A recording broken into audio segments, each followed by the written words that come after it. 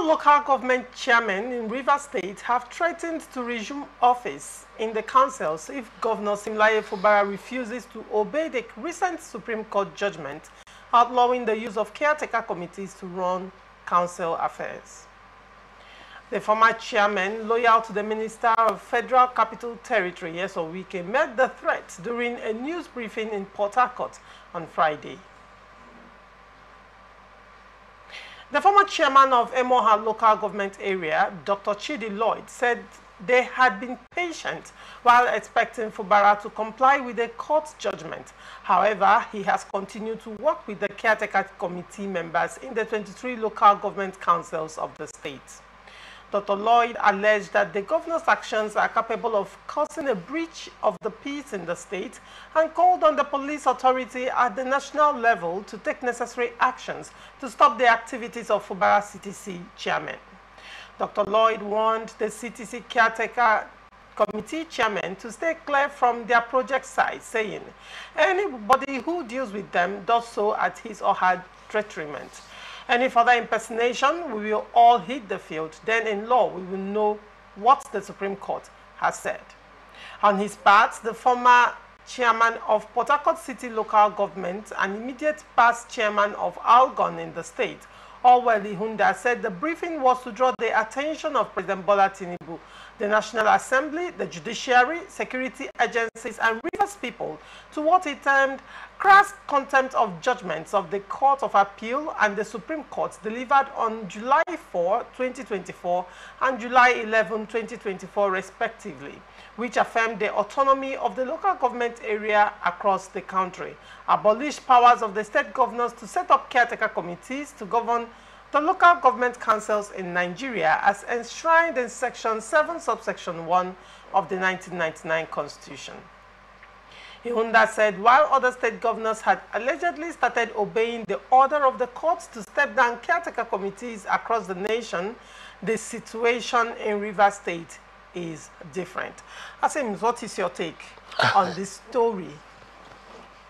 You see, the problem we have is that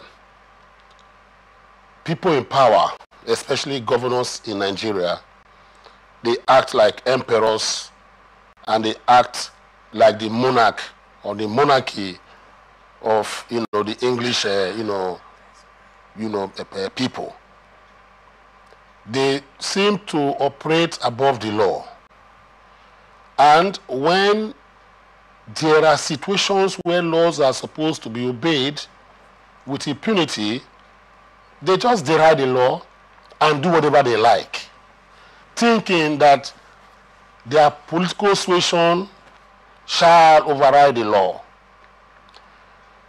Especially in Rivers State, what is happening in Rivers State is like what the Japanese, describe as harakiri, committing, suicide, political suicide, and dismembering the Constitution of Nigeria, 1999, as amended. This is a state that there is implicit executive interference in all the other arms of government, be it the legislature, be it the judicature. For instance, in the legislative arm, this is the only state in Nigeria on record that four members, are deliberating on issues of the state in the House of Assembly, just like that. Thereby disenfranchising the other 28 or 27 members of the House of Assembly. Now, when you ask the reason why they are doing this, they will tell you that there are orders of court that were given for that particular purpose of the governor to operate. But decisions that goes against the government or against the governor, they don't obey it.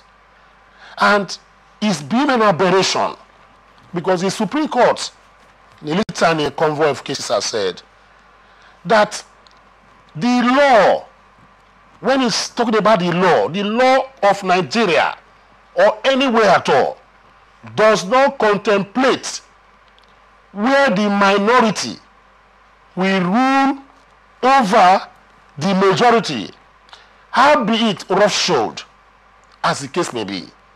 And they are just, doing this with glee. Nobody has any conscience to question the propriety of 4 members making laws for a state of about 5 million people. That is on that aspect. The second one is this: judicial pronouncements by virtue of the Constitution until set aside by higher court has currency and subsists, eternally until reviewed by the particular court or a higher court. In the case, if a lower court gives a particular pronouncement, the Court of Appeal can shoot it down or align with them. The Supreme Court is the highest court in Nigeria. The Supreme Court of any nation, whatever pronouncement they give, rightly or wrongly, must be obeyed by every authority. Ipso facto, in Nigeria here today, if you go to section 287, I have quoted this particular section copiously and studiously for people to understand and go and read. But those who turn blind eyes to issues of this nature will pretend as if they don't know that that particular section exists in the Constitution. Section 287 sub 1, most especially and specifically, is saying that if the Supreme Court of Nigeria, which is the final court, after the Supreme Court, you either go to ECOWAS court, whether it has jurisdiction here, or you appeal to God and his angels in heaven. That section 287 says that whatever pronouncement, whatever judgment, whatever order or direction or directives issued by the Supreme Court, all authorities in Nigeria shall, it didn't say may, shall execute it. All authorities and persons in Nigeria must execute it. Authority in this case means the governors, the government, the House of Assemblies of the states, the police, etc., and even the individuals, that is persons, citizens can even clamor and say, we are protesting until the orders or judgment of the Supreme Court is obeyed. But that is not what is happening in Nigeria today. The Supreme Court made a pronouncement that the CTC is anathema. What is CTC? Caretaker Committee.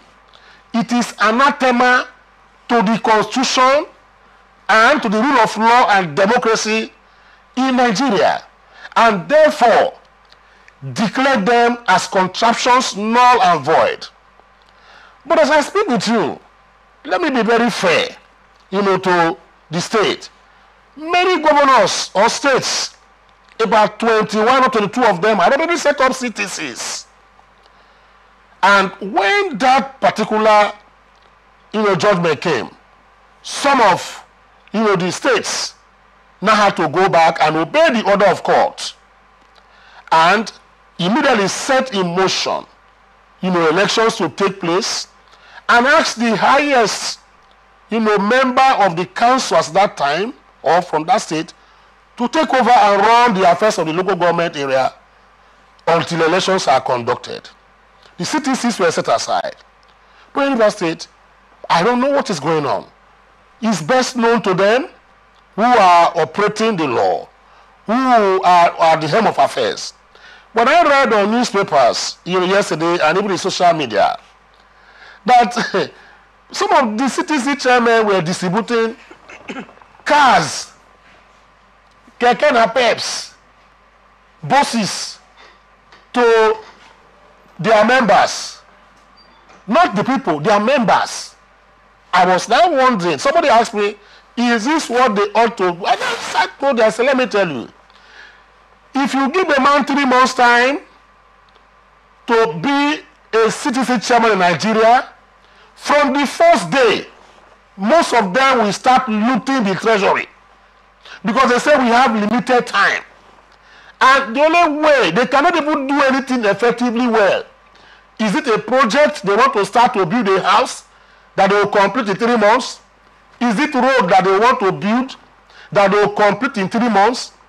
So it's just a stopgap measure that is used by governors to now put their, their friends and, cronies who they will now pacify and placate and, hold that particular position for them to prepare themselves for a formal takeover that they feel will be recognized by the Constitution.